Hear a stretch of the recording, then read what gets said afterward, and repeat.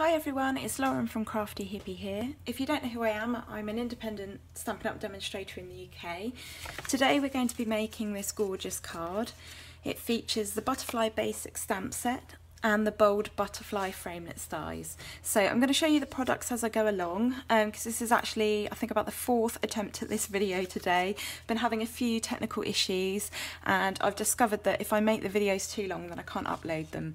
So there's a few things where I've had to sort of prepare stuff so that we can fit it all in.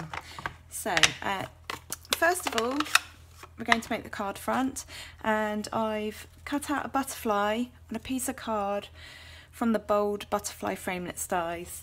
In this pack you get a big butterfly and a little butterfly. So you cut it out on a piece of card and you use that as a template to sponge your butterfly on your card front. So we're using some Marina mist.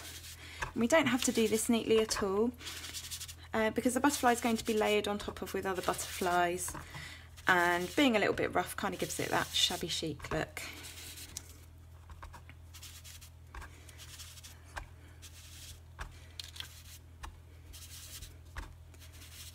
So you just layer the colour up, and when you're happy then you're done.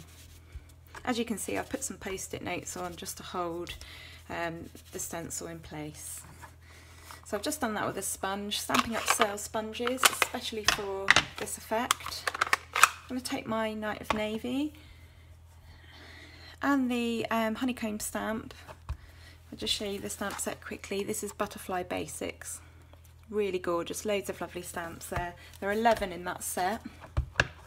So I'm going to take the honeycomb stamp and just stamp over. I haven't even bothered to re-ink. There we go, that's absolutely fine. So apart from the sentiment, this is the only bit of stamping that you need to do for this card. So that doesn't look very impressive at the moment, but when we layer it up. So I've cut some little butterflies from the smaller die. Now when you're cutting out the silver glimmer paper, what you need to do is place the die down on this shiny part. If you place it on the rough glittery part, then you're going to obviously blunt your die. So I've cut 2 of those out, and we just want to stick the dark blue butterfly on top of the silver butterfly. Oops, just like that, and just place them at a slight angle so you can see one behind the other. And then you just stick that down on the middle of your sponged and stamped butterfly on your card base. Obviously I'm just sort of doing this really roughly for the purposes of the video. And then you take one of our metal rimmed pearls. They come in 3 different sizes and I'm using the largest size. And you just place that in the middle. Next we need to do the sentiment.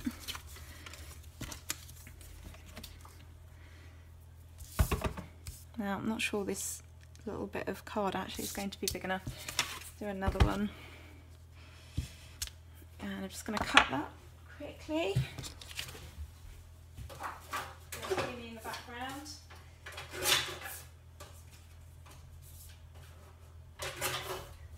That was the bit I forgot to prepare. And we're going to put that on the front of our card. With a little bit of white baker's twine.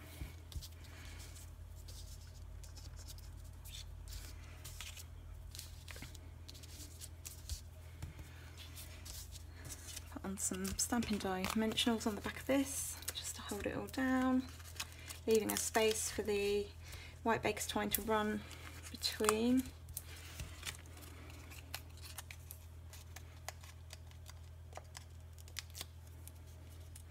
Peel that off. I've used 4, you probably don't need to use that many. Pop that on there. Now all the details will be uploaded onto my blog. The video will go up first and then the blog post will follow, but you'll be able to find a list of supplies, and that's over at my website www.craftyhippie.co.uk. I do try and post something up every single day, not a video necessarily, but there's usually a blog post with a card or a project that you can copy and share. So you'll find all the information over there. There's also a link to the shop. Just Place that on the front of the card. And there we have it. Night of Navy, elegant butterfly card. Really simple, really quick. Great when you need to come up with a card quickly. Obviously, you could put a piece of Whisper White inside, or use a white or silver pen. Put a white piece inside, bit of stamping, and there you have it. Beautiful card. I'll just show you. I've made one in pink, just so you can see how they compare. Okay, so as I say, all the details on my blog. Thank you for watching. See you soon.